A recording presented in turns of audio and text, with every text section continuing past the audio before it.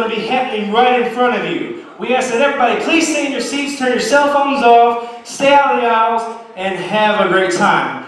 We want to welcome you tonight to a magic show performed by one of our very own Super Sunday magicians. Ladies and gentlemen, put your hands together for Christopher Magic Man Miller!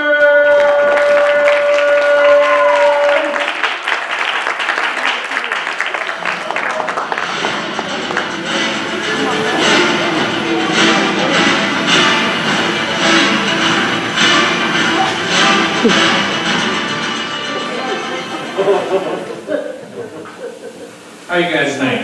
Good? You guys ready for some magic? Yeah!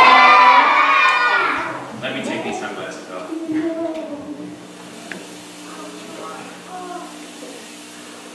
So can you guys see this? Yeah. You know what this is? A Rubik's Cube. Okay. So I want you to examine this, Miranda. Tell me that it's completely real. Completely real. So what I'm going to do is I'm going to solve this. And I always have problems with this. You know, I hate these things. So what I usually end up doing is that. Wow. Woo! Woo!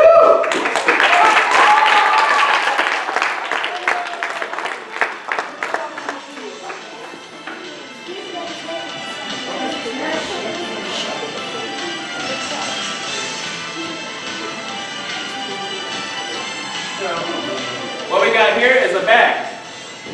You know, it looks like a normal bag.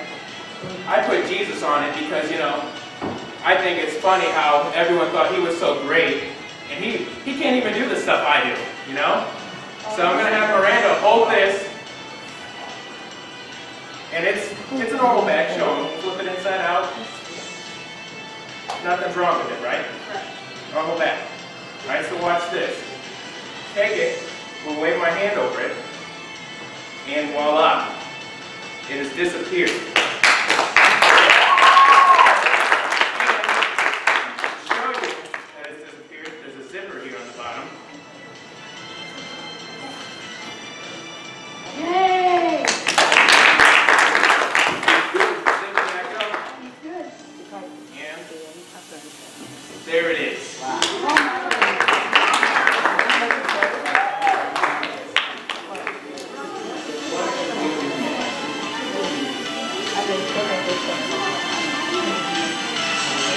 Alright, Miranda, need you to hold this. Hold it just like this. On one end. And I want you to, you know, use your magic to hold it up. Ready? Why are you... Hey, come on, guys. It's our first time. So we're going to hold it. And I'll hold it, pull it tight. And I'll hold this in. And I'll say your magic word. Bibbidi bobbidi boo! I like that.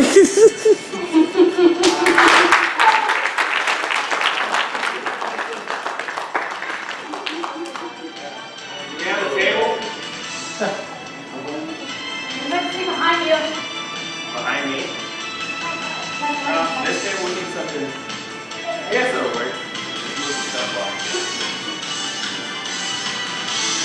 Give up. Oh, thank you.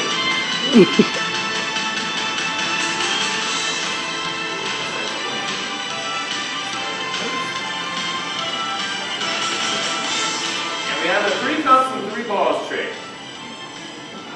I know you've probably seen this before.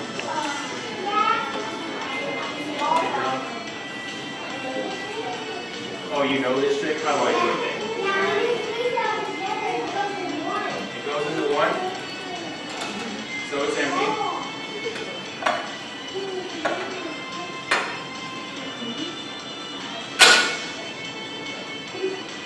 You see that?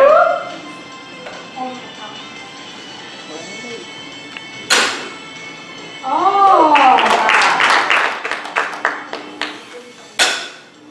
Now they're all 3 there, but now watch this. We'll take it, put this one over here, set it on top right there.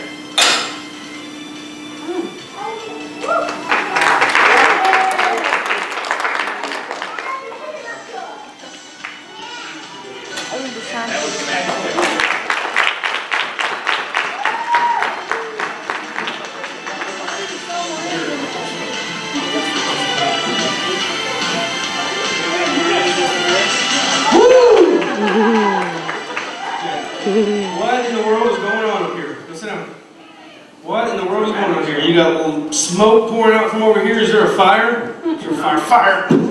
I don't think it's fire. And now you just made a mess. You're cleaning that up after church, I hope you know. Oh, will magically disappear. You're good. You are good. All right, and the cups. Don't get that at all. What's the purpose of this shenanigan? We got lights. Oh, we got stars. It's not even spinning. I just wanted to show you guys how great I am. Well, then show us how great you are. Make that thing spin. We haven't rehearsed this one. Oh, okay. Yeah. What? All right, well, I'm kind of confused. We're supposed to be having Super Sunday and not a magic Super show. show, right? Super show? Well, the glasses are Super awesome. super something. Oh, and ears and a nice little vest. All right. So I was not that impressed. How? Wait, because of the statement that you made at the beginning. Where's that bag at? Awesome magic show, or? When you had this, you did something with it. You said something about, what was this? What did you say after it? Wait, here, hold on. We're going to find out, because these girls don't lie. What did he say? The thing turns better. Jesus can't do what he does. You think Jesus can't do what you can do? Well, I think my magic show was a little better. A little better. Jesus didn't do it, man. You guys think it was better? Alright. Here we go. Now, I'm going to hold my hand over Christopher. If you think his magic show was better, scream for him. Ready? Here we go.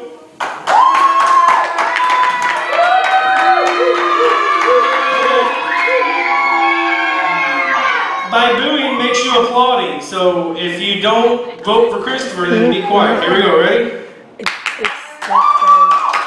Sister Kathy and you two. Awesome. All right. If you think Jesus can do a better magic show, I can't even say that. If you think Jesus does a better job, Yes, I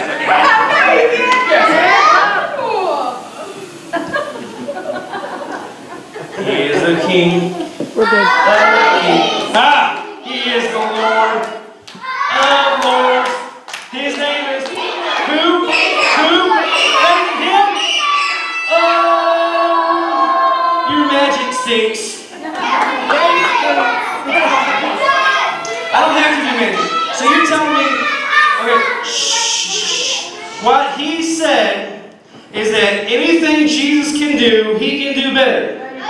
So, I want to talk to you about some miracles that Jesus did. So you think like George. What was up with George earlier?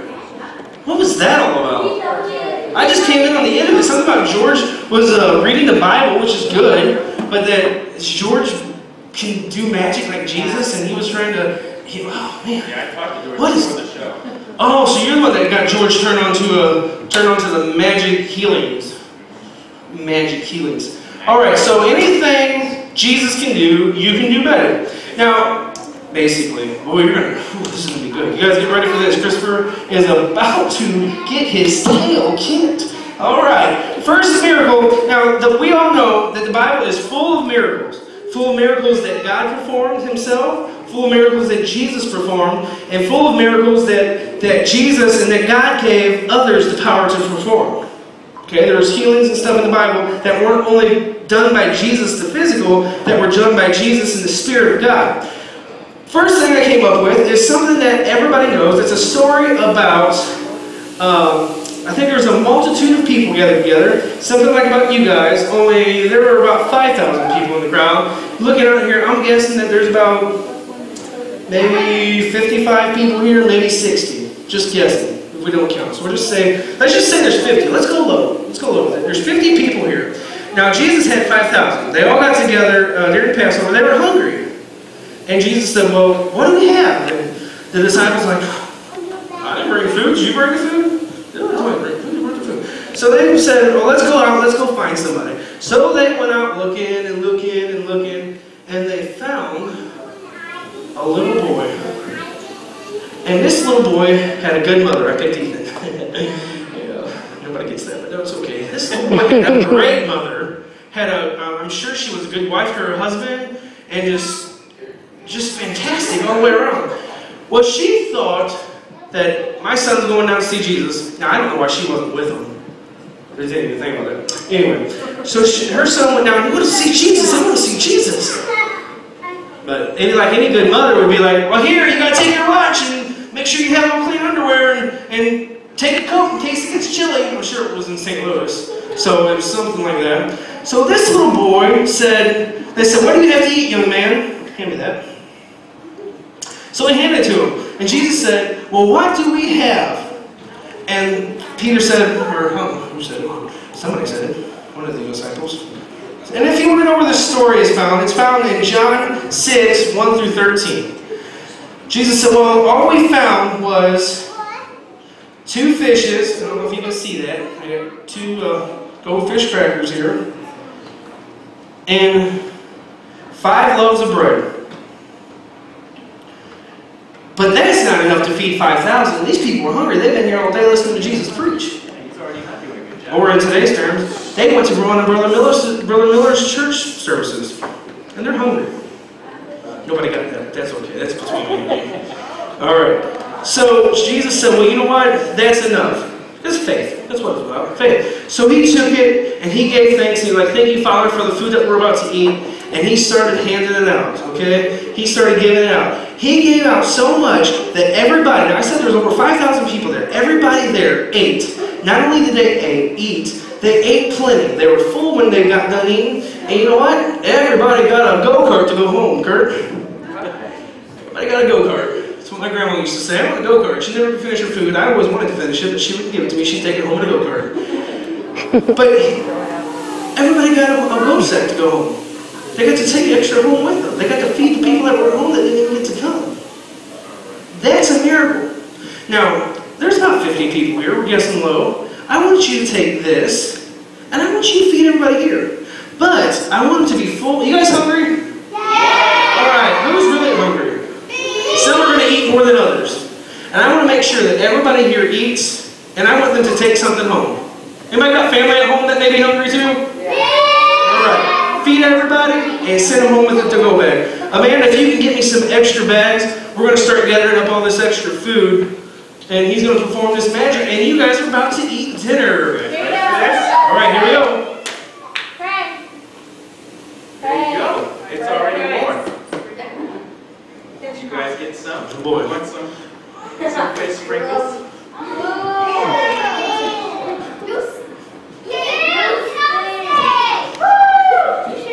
Alright guys, everybody eat. It's a buffet bar now. I guess we don't need the bags. Here's the leftovers. Alright, who's still hungry? Who got anything to eat? All over my body. Alright guys, so do you think Jesus performed a miracle in that story? Or do you think Jesus did magic in that story? Because we just see what magic can do. Pretty sad. Pretty sad. Okay, I've got another one for you. Now this one, this is kind of a sad story. But you're good. You're great. Ooh.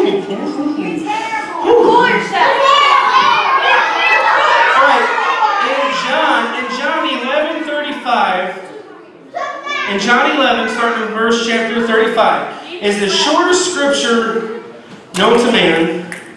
It's 2 words in this scripture. Let me get it just so I make sure I gave you the right. John 11, 35. Jesus wept. How many's ever heard that scripture? I need everybody in your seats, okay? Leave the confetti alone and pay attention to me. How many's ever heard the scripture, Jesus wept? Raise your hands. Does anybody know why Jesus wept? Well, he does love us. And I'm sure some people make him cry by the way they act.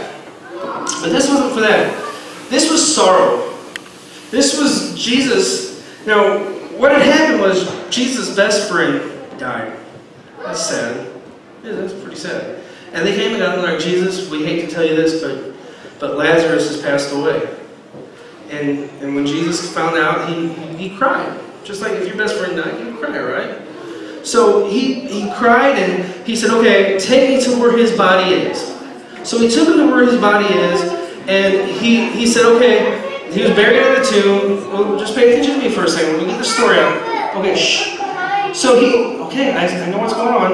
I've prepared this thing. Okay, I know everything that's going on. Trust me. All right. So Jesus said, take me to his body. Guys, be quiet. Take me to his body and show me where he's buried. So they took him to the grave that Lazarus was buried in. It had a stone, kind of like what Jesus was the tomb. And he said, move that stone away. And they're like, Lord, he stinks by now. Yeah, his body's been sitting there for 4 days. It's starting to decompose. Everybody's ever had a dead mouse in your house? I have. And you don't find it for days. You smell it long before you ever find it, right? But that's not comparing Lazarus to a mouse, but that's basically the story. His body was starting to decay, starting to, whatever the other word is that goes along with decaying. And he's starting, hi cousin Luke. Hey brother Greg. And he's starting to, what are you doing here? I got a problem. Oh boy. My dog died. Oh good, perfect. Goes right along with my story. Perfect. Yeah, no. You buddy, it's alright. Get through this together. We're all saying he's a good dog. He bit me once, but yeah, just once. Okay, let me finish this story. So he said, take me to the body, and they're like, Lord, he stinks by now. And Jesus, let's see, where is it at? We're in John 11:35. And Jesus said unto, he said, take away the stone. They did that. And he said, if thou wouldest believe, thou shalt see the glory of God. And then some more stuff goes on. Anyway, Jesus starts saying something at this point, and he says, Lazarus, come forth. And guess what happened? Lazarus, who was in his grave clothes, it was all tied up. Oh, you forgot one. Do that one later. Lazarus was in his grave clothes, and he was all wrapped up, kind of like a mummy would look. And his legs were together, and he started hopping out. And guess what? They unwrapped him, they took the wraps off, and Lazarus was alive. After being dead for 4 days. How long has that dog been dead? About an hour. About an hour. Perfect. Not even that hard. Go ahead. Bring him up here. You guys are about to see something that's amazing. Please do not be scared about what's getting ready to happen, but we're getting ready to bring this dog back to life because we have Christopher Magic Man Miller. You guys excited?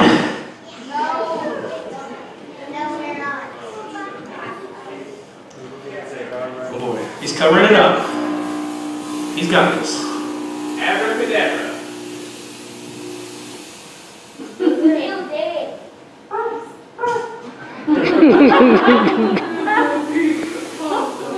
Wow.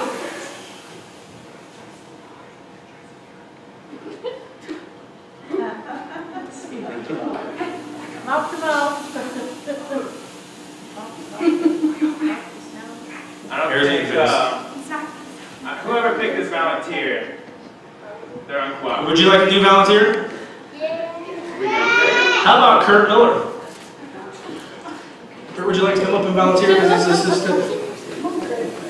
No, this volunteer right here. Oh, you need a new dog?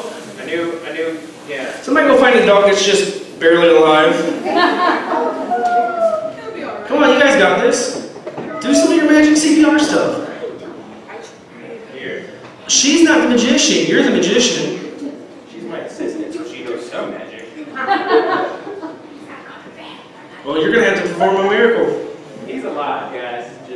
He's just sleeping. Take it in nap. That's why he's alive. We just don't want him to get cold enough.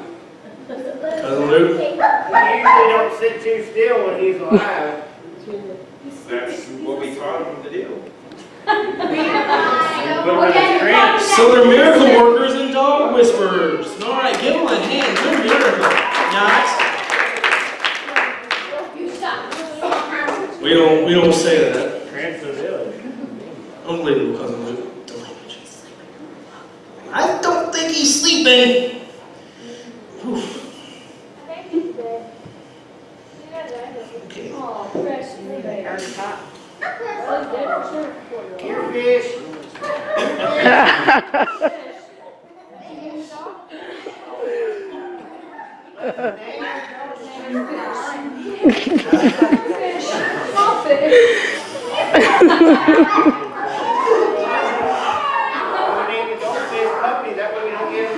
Jacob, you got any sad music to play? I don't think Fido. Fish.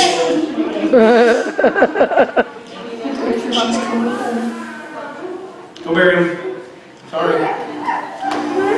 But if he were as good as Jesus, that dog would be running all over the place and I'd be getting in trouble for having a dog in the church. Yes. He wasn't sleeping. He didn't come in sleeping and then you go bang on his chest and then he's still sleeping. Alright, this next one should be pretty easy, guys. Because he's good, right? I need a pool of water. Actually, is the baptistry filled up? No. I don't think so. Yeah. I hope not. I tell you what, something easy. Okay, well let's talk about this story. In Matthew 14 and 22, Matthew 14, 22, if you got your Bibles. Matthew 14 and 24, 22. Let's see, 22. Oh, Matthew 14 and 22. Alright, straightway Jesus constrained his disciples to get into a ship and to go. So Jesus is out, he's on the shore, and he tells his disciples, you guys go ahead and go, I'm going to make sure everybody gets home, okay? So he does that, and the disciples go out. Well, they're out in the sea, and they're out in the midst of the sea, it says, and a storm comes up, and this and that. Well, next thing you know, here comes Jesus, just walking on the water, walking towards the ship. Well, this scares Peter, okay? He sees something out there, he's like, Lord, is that you? And he's like, yeah, it's me. And he's like, if that's really you, then you tell me to come and walk on the water with you. And Jesus says, okay, come on, walk on the water with me. So Peter steps out of the boat, and guess what Peter does? He starts walking on the water too. Well, now I told you we're in a storm. So the wind's blowing and the water's whipping and splashing, and Peter starts getting a little scared. He starts looking down. Oh, Peter starts singing. And Jesus goes, where was your faith? You know, I told you. He's crying. You need a hug? It's this light. It's his allergies. I was allergic to that dog. So Jesus helps Peter up, and he's like, where was your faith? If you would have obeyed me and you kept your eyes on me. Now, Peter gets in a lot of trouble because he sunk. But how many has walked on water? 2 people that we know, Jesus and Peter. And now our new friend, Christopher Magic Man Miller. Since we do not have a pool of water, and you didn't want to get your new tuxedo all wet, but if you could walk on water, then you wouldn't get it wet, now would you? Alright, so here's what we're going to do. I want you to walk from here to that pew with never touching the ground. We don't have water, but this should be easier walking on air. Ladies and gentlemen, please be quiet for just a second. We want to see Christopher walk on air. Do you guys think he can do it? Miranda thinks he can. No, Christopher, you break your leg. No. I can't. Shh.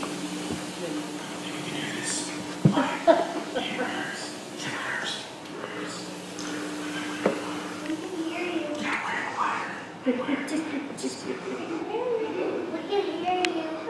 You might want to turn it off for a second. What? Right. Due to technical difficulties, he has decided that he is not going to perform the amazing trick of walking on air. So what are you going to do instead? Get your handkerchief there if you... I do know this cool trick. Yeah, all right. I can pull my thumb off. You guys ready?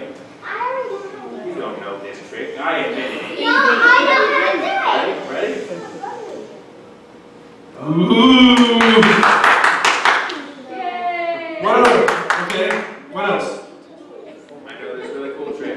Take these rings. You got the music background that you'd like to? Okay.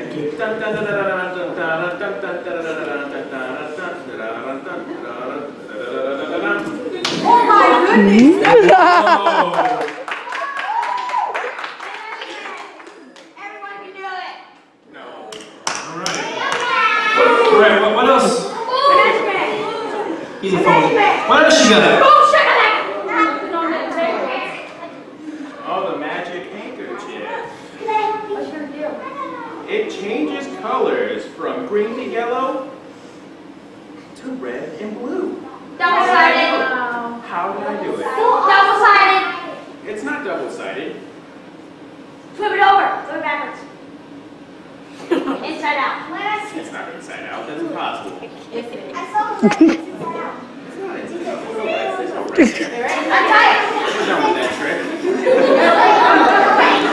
All right, well, I think you did a terrible job. An awesome job. Good job. Bigger shows, the Apollo. Further away from the crowd.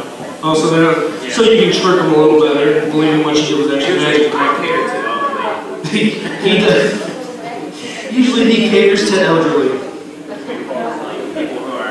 I don't believe it. People who are vulnerable. Oh, the elderly's not with you on this one. Oh, people ain't that dumb. What? What you got to say about your Magic Man Miller here?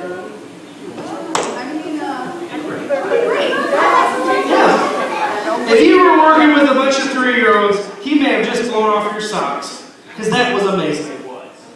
But do you know the difference between what Jesus did and what you did is you're just tricking people. You're just calling them to believe stuff that's not real. I'm going to show them this. Can I show them this? Okay. No. No?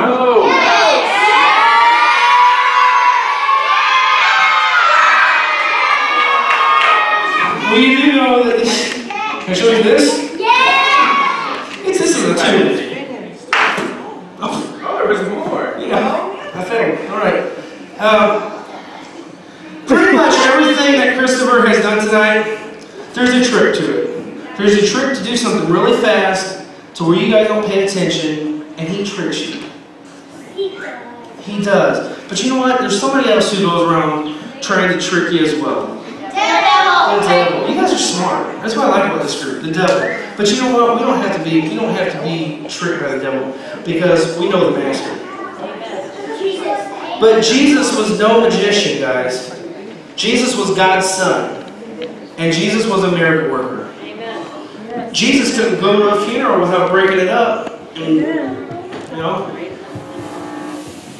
I think we're good on the smoke for a while. He's not crying. Christopher, Jesus was a miracle worker. Jesus was the Son of God. And God gave Jesus the power to do the things he did. Jesus was able to walk on water. Jesus was able to bring people back from the dead. Jesus was able to heal people. There's a story in the Bible of this lady who was sick. This big old crowd of people, and they're all gathered around Jesus, and this lady was sick. And you know what she did? She got down on her hands and knees, and she crawled through all the people to get to Jesus. And she reached out and just barely touched the bottom of Jesus' outfit that he was wearing, the bottom of Jesus' clothes. Touched the hem of his garment, right on the bottom. And you know what happened? That lady was healed. Because that's the power of Jesus. It wasn't no trick. And it wasn't magic. That's the power of God. You, my friend, are a poser. You may make a living at what you do, and that's fine. People like to be entertained, right? No. You like? He did a good job. Are we on the last trick? Christopher came out doing exactly what I told him to do. What we want to show you is the difference between what Jesus did and what people think that Jesus did. Some people think that Jesus was just a magician. That's one of the things that got Jesus on the cross, because they said that he was a mockery of God, claiming to be the Christ and all that. That's why Jesus went to the cross. That was one of his causes. This man thinks he's the Son of God. Going out performing all these miracles, thinking he's something. That's sorcery. That's magic. That's witchcraft, they would say. But we know that there wasn't witchcraft, and there wasn't magic, and there wasn't anything that was the divine providence of God. And you know what? We get to live in that providence of God. We get those blessings on us. For those who are his. Who's his tonight? I'm his. Is anybody else his? I am. Anybody else accepted that love offering from God? That salvation? Now next week we're going to talk about 2 other miracles. And we're going to talk about the 2 greatest miracles ever performed. You guys would like to know about that? Yeah, come back next Sunday and find out about that. And then we're going to have a Sunday where we don't have Super Sunday.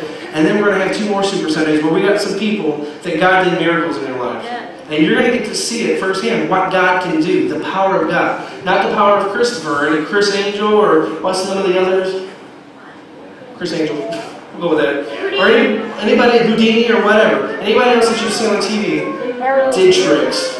They tricked you. The devil does tricks. He tricks you. And we don't have to do that. So if you guys go, let's find us a place to pray, because we don't have to be